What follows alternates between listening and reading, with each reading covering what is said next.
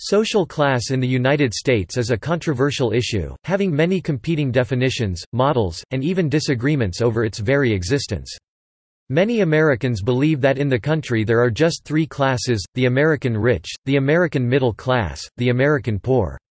More complex models that have been proposed describe as many as a dozen class levels, while still others deny the very existence, in the European sense, of social class in American society. Most definitions of class structure group people according to wealth, income, education, type of occupation, and membership in a specific subculture or social network. Most of the social classes entirely ignore the existence of parallel Black, Hispanic and minorities societies. Sociologists Dennis Gilbert, William Thompson, Joseph Hickey, and James Henslin have proposed class systems with 6 distinct social classes. These class models feature an upper or capitalist class consisting of the rich and powerful, an upper middle class consisting of highly educated and affluent professionals, a middle class consisting of college-educated individuals employed in white-collar industries, a lower middle class composed of semi-professionals with typically some college education, a working class constituted by clerical and blue-collar workers whose work is highly routinized, and a lower class divided between the working poor and the unemployed underclass. Markers. Some definitions of class look only at numerical measures such as wealth or income. Others take into account qualitative factors, such as education, culture, and social status. There is no consensus on which of these variables is essential and which are merely common correlates. It is also disputed whether sharp lines can be drawn. One point of view in the debate: a stratified society is one marked by inequality, by differences among people that are regarded as being higher or lower. It is logically possible for a society to be stratified in a continuous gradation between high and low without any sharp lines. In reality, there is only a limited number of types of occupations. People in similar positions grow similar in their thinking and lifestyle, they form a pattern, and this pattern creates social class. Social status. Social class is sometimes presented as a description of how members of the society have sorted themselves along a continuum of positions varying in importance, influence, prestige, and compensation. In these models, certain occupations are considered to be desirable and influential, while others are considered to be menial, repetitive, and unpleasant. In some cases, non-occupational roles such as a parent or volunteer mentor are also considered. Generally, the higher the ranking on such a scale, the higher the skill and education levels required to perform it. Some sociologists consider the higher income and prestige of higher-ranked jobs to simply be incentives to encourage members of society to obtain the skills necessary to perform important work. This is an important mechanism in the economic theory of capitalism, and is compatible with the notion that class is mutable and determined by a combination of choices and opportunities. In other cases, class or status is inherited. For example, being the son or daughter of a wealthy individual, may carry a higher status and different cultural connotations than being a member of nouveau riche, new money, or have a planned path of positive freedom. Those taking the functionalist approach to sociology and economics view social classes as components essential for the survival of complex societies such as American society. Income. Income in the United States is most commonly measured by United States Census Bureau in terms of either household or individual and remains one of the most prominent indicators of class status. As 82% of all households, 16% of those in the top quintiles, had 2 income earners, the discrepancy between household and personal income is quite considerable. In 2005, the top 95% of income earners made $12,500 or more, while 18% of households had incomes over $100,000. Personal income is largely the result of scarcity. As individuals who hold higher status positions tend to possess rare skills or assume positions society deems very essential, have higher incomes.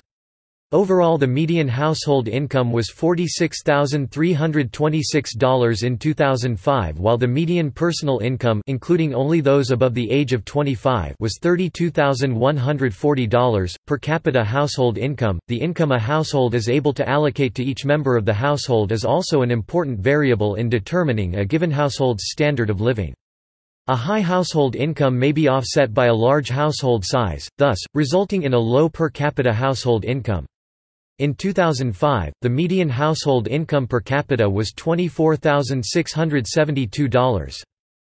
In the passage above, Davis and Moore argue that income is one of the most prominent features of social class, it is not one of its causes. In other words, income does not determine the status of an individual or household but rather reflects on that status. Some say that income and prestige are the incentives provided by society in order to fill needed positions with the most qualified and motivated personnel possible. The New York Times has used income quintiles to define class. It has assigned the quintiles from lowest to highest as lower class, lower middle class, upper middle class, and upper class. These definitions equate class with income, permitting people to move from class to class as their income changes. Dual income controversy. Income is one of the most commonly used attributes of a household to determine its class status. The relationship between income, which mostly arises from the scarcity of a certain skill, may however, prove to be more complex than initially perceived. While the idea is that income reflects status, household income may just be the product of two or more incomes. In 2005, 22% of American households had two income earners. The vast majority, 97%, of households in the top quintile had two or more income earners. This means that the majority of household income in the top quintile are the result of two income earners pooling their resources, establishing a close link between perceived affluence and the number of income earners in a given household. This raises the question of whether or not the combination of incomes results in higher social status. Of course, there is no definite answer as class is a vague sociological concept. Sociologist Dennis Gilbert states that it is possible for households to out-earn other households over higher class standing through increasing their number of income earners. He furthermore states that household size also played an essential role, as the standard of living for two persons living off one upper middle class personal income may very well be higher than that of a household with four members living off two working class personal incomes. The combination of two or more incomes allows for households to increase their income substantially without moving higher on the occupational ladder or attaining higher educational degrees. Thus it is important to remember that the favorable economic position of households in the top two quintiles is in some cases the result of combined income, rather than demand for a single worker. Education. Tertiary education or higher education is required for many middle-class professions, depending on how the term middle class is to be defined. Tertiary education is rarely free, but the costs vary widely. Tuition at elite private colleges often exceeds $200,000 for a four-year program, although financial aid may be significant. On the other hand, public colleges and universities typically charge much less, particularly for state residents. Also, scholarships offered by universities and government do exist, and low-interest loans are available. Still, the average cost of education, by all accounts, is increasing. The attainment of post-secondary and graduate degrees is the perhaps most important feature of a middle and upper middle class person, with the university being regarded as the most essential institution and gatekeeper of the professional middle class. Educational attainment is also directly linked to income. In 2005, the vast majority of those with doctorate and professional degrees were among the nation's top 15% of income earners. Those with bachelor's degrees had incomes considerably above the national median, while the median income for those with some college education remained near the national median. According to United States Census Bureau, 9% of persons aged 25 or older had a graduate degree, 27.9% had a bachelor's degree or more, with 53% having attended college, with 85% of the population having graduated from high school. It becomes apparent that the average American does not have a college degree, but is likely to have attended college for some time and has graduated from high school. Overall, educational attainment serves as the perhaps most essential class feature of most Americans, being directly linked to income and occupation. Source: United States Census Bureau, 2005. Culture. Social classes feature their own subcultures and have therefore developed slightly different manners of socializing their offspring. Due to class mobility, individuals may also acculturate to the culture of another class when ascending or descending in the social order. However, one does need to remember that all social classes in the United States, except the upper class, consist of tens of millions of people. Thus social classes form social groups so large that they feature considerable diversity within, and any statement regarding a given social class culture needs to be seen as a broad generalization. Since 1970, sociologists Paula Lemasters and Melvin Cole have set out repeatedly to research class-based cultures. Class culture has been shown to have a strong influence on the mundane lives of people, affecting everything from the manner in which they raise their children, initiation and maintenance of romantic relationship to the color in which they paint their houses. The strongest cultural differences seem to run along the professional middle class-working class divide.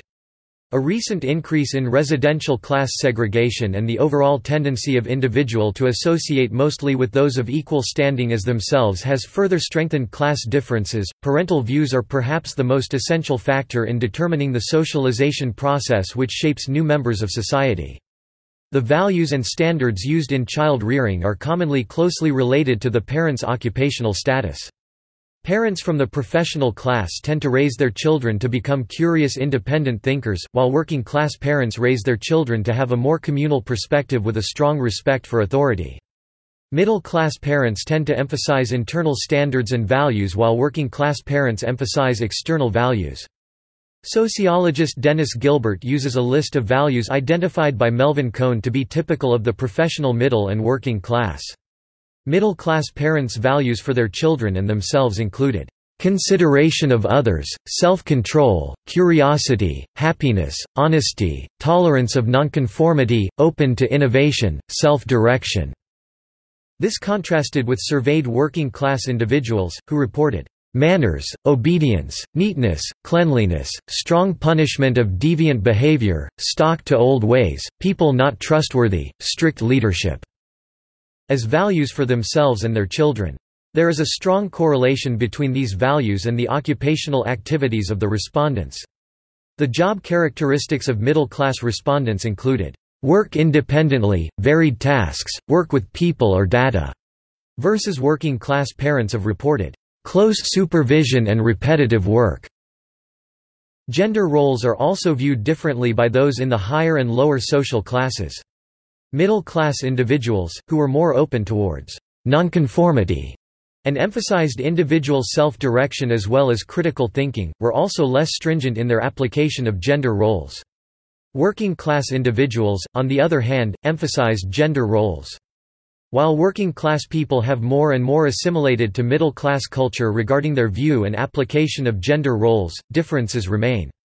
Professional class people are more likely to have an egalitarian distribution of work in their household, with both spouses being equals in heterosexual marriages. According to Dennis Gilbert, college life, generally a prologue to upper-middle-class careers, delays marriage and encourages informal, relatively egalitarian association between men and women.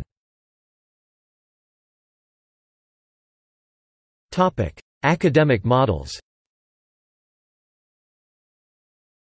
The following are reported income, education, and occupation-based terms for specific classes commonly used by sociologists. Upper class.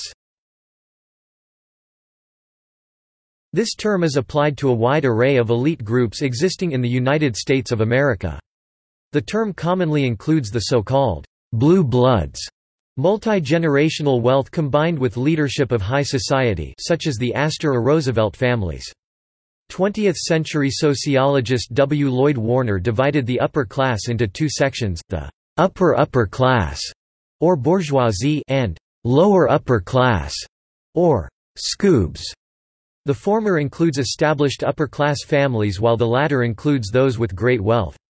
As there is no defined lower threshold for the upper class, it is difficult, if not outright impossible, to determine the exact number or percentage of American households that could be identified as being members of the upper class. Income and wealth statistics may serve as a helpful guideline as they can be measured in a more objective manner. In 2005, approximately 1.5% of households in the United States had incomes exceeding $250,000, with the top 5% having incomes exceeding $157,000. Furthermore, only 2.6% of households held assets excluding home equity of more than $1 million. One could therefore fall under the assumption that less than 5% of American society are members of rich households.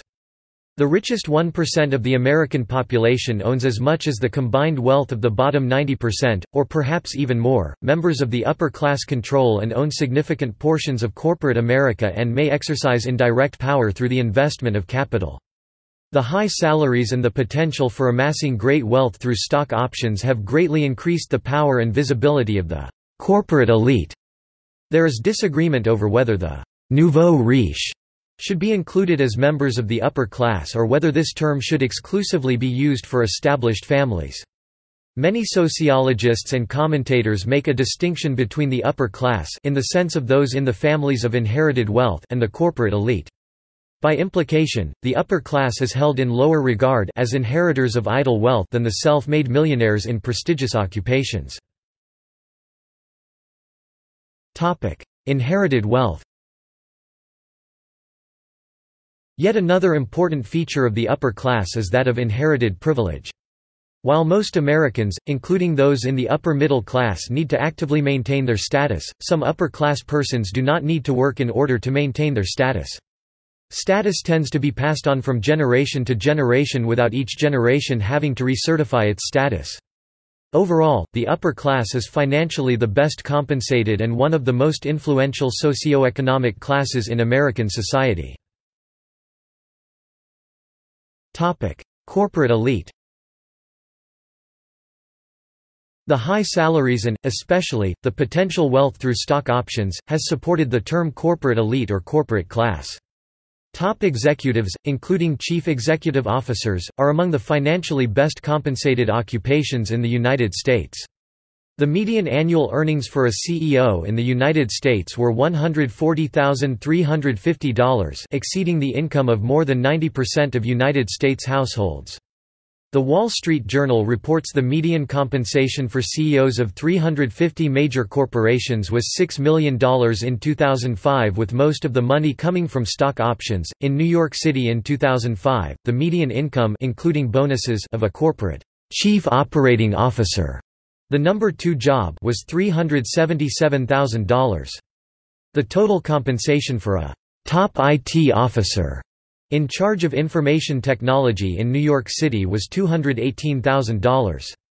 Thus, even below the CEO level of top corporations, financial compensation will usually be sufficient to propel households with a mere one income earner in the top 1%. In 2005, only 1.5% of American households had incomes above $250,000, with many reaching this level only through having 2 income earners. Many politically powerful people make money before coming to office, but in general the political power elite have official incomes in the $150,000 to $185,000 range. Members of Congress are paid $174,000, and are effectively required to have a residence in their district as well as one in Washington. Upper middle. The upper middle class consists of highly educated salaried professionals whose work is largely self-directed. Many have advanced graduate degrees and household incomes commonly exceed the high 5-figure range. Members of this class commonly value higher education, most holding advanced academic degrees, and are often involved with personal and professional networks including professional organizations.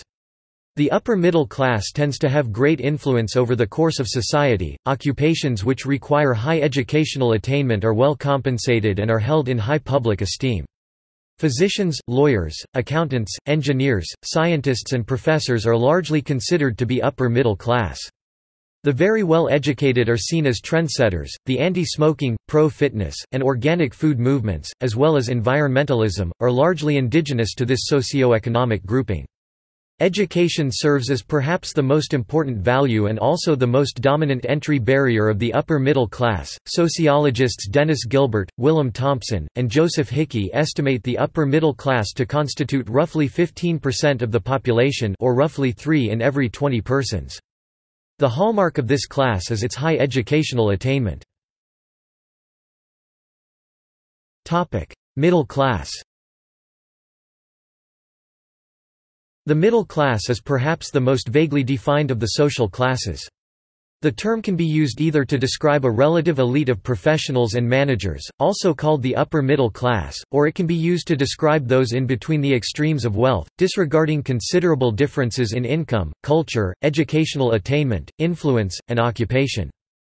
As with all social classes in the United States, there are no definite answers as to what is and what is not middle class.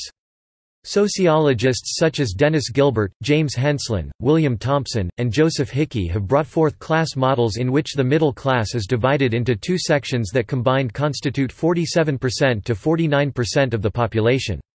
The upper middle or professional class constitutes the upper end of the middle class, which consists of highly educated, well-paid professionals with considerable work autonomy.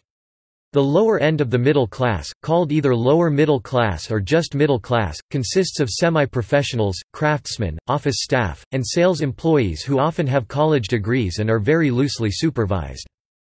Although income thresholds cannot be determined since social classes lack distinct boundaries and tend to overlap, sociologists and economists have put forward certain income figures they find indicative of middle-class households. Sociologist Leonard Beagley identifies a husband making roughly $57,000 and a wife making roughly $40,000 with a household income of roughly $97,000 as a typical middle-class family. Sociologists William Thompson and Joseph Hickey identify household incomes between $35,000 and $75,000 as typical for the lower middle and $100,000 or more as typical for the upper middle class. Though it needs to be noted that household income distribution neither reflects standard of living nor class status with complete accuracy. Traditional middle class.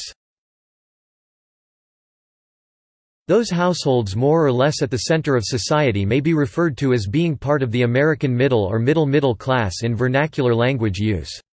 In the academic models featured in this article, however, the middle class does not constitute a strong majority of the population. Those in the middle of the socioeconomic strata—the proverbial average Joe—are commonly in the area where the working and lower middle class overlap. The most prominent academic models split the middle class into two sections. Yet, it remains common for the term middle class to be applied for anyone in between either extreme of the socioeconomic strata. The middle class is then often subdivided into an upper middle, middle, and lower middle class. In colloquial descriptions of the class system, the middle class may be described as consisting of those in the middle of the social strata. Politicians and television personalities such as Lou Dobbs can be seen using the term middle class in this manner, especially when discussing the middle class squeeze. The wide discrepancy between the academic models and public opinions that lump highly educated professionals together in the same class with secretaries may lead to the conclusion that public opinion on the subject has become largely ambiguous. Lower middle class. The lower middle class is, as the name implies, generally defined as those less privileged than the middle class. People in this class commonly work in supporting occupations. Sociologists Dennis Gilbert, William Thompson, and Joseph Hickey, however, only divide the middle class into two groups. In their class modes, the middle class only consists of an upper and lower middle class.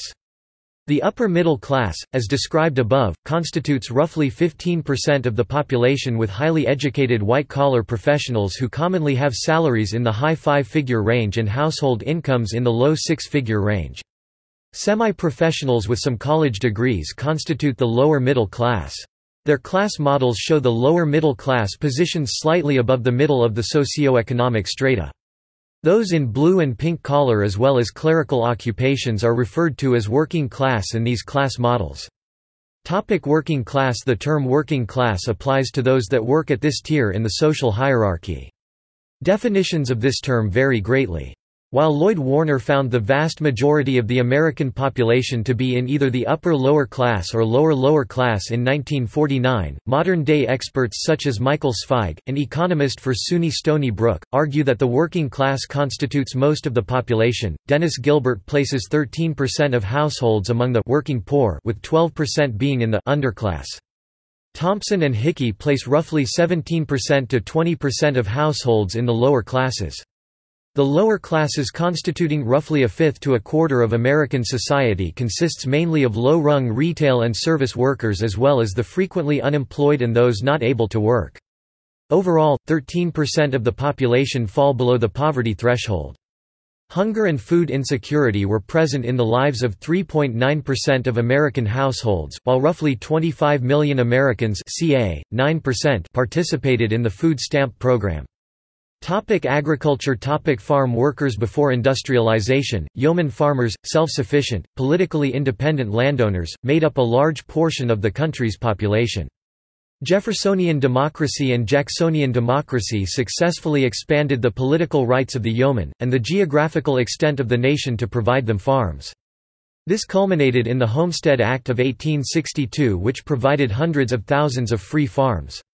Before 1865, large Southern plantations used slaves.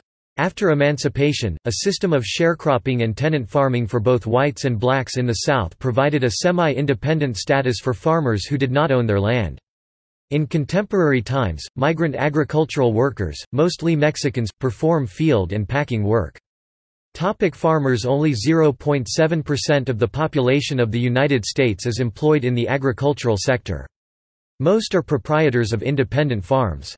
Once the dominant American social class, this group diminished in overall numbers during the 20th century. As farm holdings grew more consolidated, farming operations became more mechanized, and most of the population migrated to urban areas. Today, the agricultural sector has essentially taken on the characteristics of business and industry generally. In contemporary usage, a farmer is someone who owns and operates a farm, which more often than not will be a sizable business enterprise. Agricultural workers or farm workers, who perform the actual work associated with farming, typically come out of the lower classes. Indeed, they are often near destitute immigrants or migrant farm workers. In this respect, farming mirrors big business. Like any enterprise, a farm has owners who may be a family or a corporation, salaried managers, supervisors, foremen and workers. With the number of farms steadily diminishing, the stereotypical humble homestead is increasingly the exception, for viable farming now means agribusiness. The large amounts of capital required to operate a competitive farm require large-scale organization. The large landowners in California's Central Valley, Coachella Valley and Imperial Valley fall squarely within the upper class. Among farmers, income in the conventional sense is not an accurate standard of wealth measurement, because farmers typically keep their official income low by placing their assets into farming corporations rather than drawing the money directly. The stereotypical poor, marginal farmer, eking out a living from the soil, an image deeply ingrained in most Americans' minds by folklore, films, and even history texts, has now been largely displaced by agribusiness, which has bought them out and consolidated their holdings.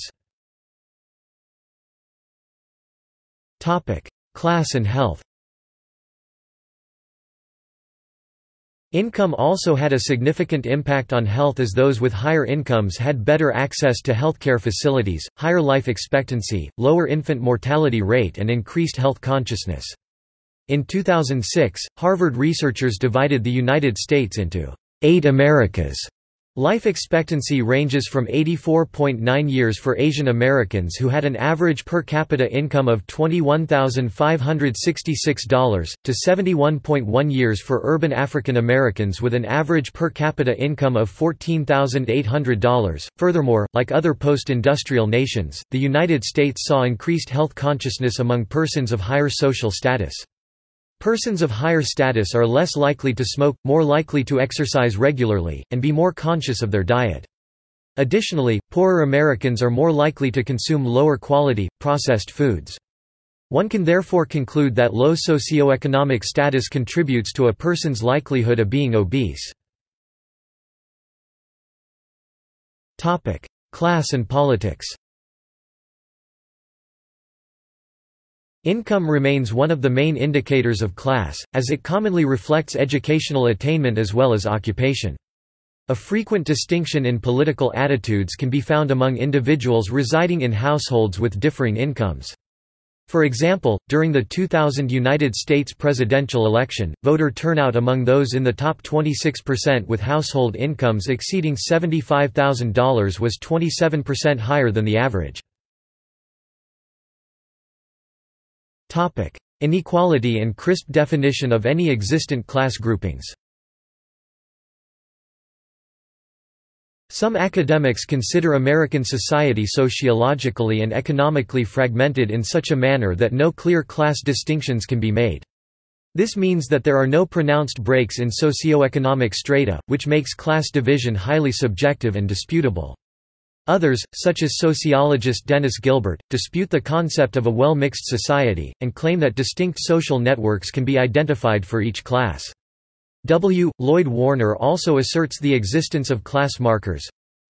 Warner asserts that social class is as old as civilization itself and has been present in nearly every society from before the Roman Empire, through medieval times, and to the modern-day United States. He believes that complex societies such as the United States need an equally complex social hierarchy. In popular culture. The existence of class differences in American society has long been the focus of popular culture, whether in the form of books, films, or plays. Social class, for example, is a theme used in the 1948 production Mr. Roberts, in a scene where the ship's captain displays resentment toward the title character, contrasting his own impoverished background to that of Roberts himself. "I think you're a pretty smart boy. I may not talk very good, mister, but I know how to take care of smart boys. Let me tell you something. Let me tell you a little secret.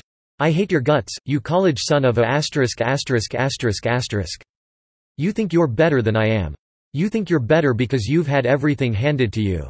Let me tell you something, mister, I've worked since I was 10 years old, and all my life I've known you superior bastards.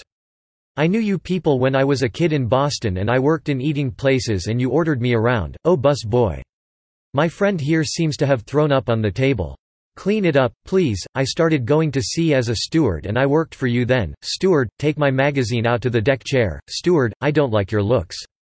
Please keep out of my way as much as possible. Well, I took that crap. I took that for years from pimple-faced bastards who weren't good enough to wipe my nose. And now I don't have to take it anymore. There's a war on, by God, and I'm the captain and you can wipe my nose. The worst thing I can do to you is to keep you on this ship. And that's where you're going to stay. Now get out of here."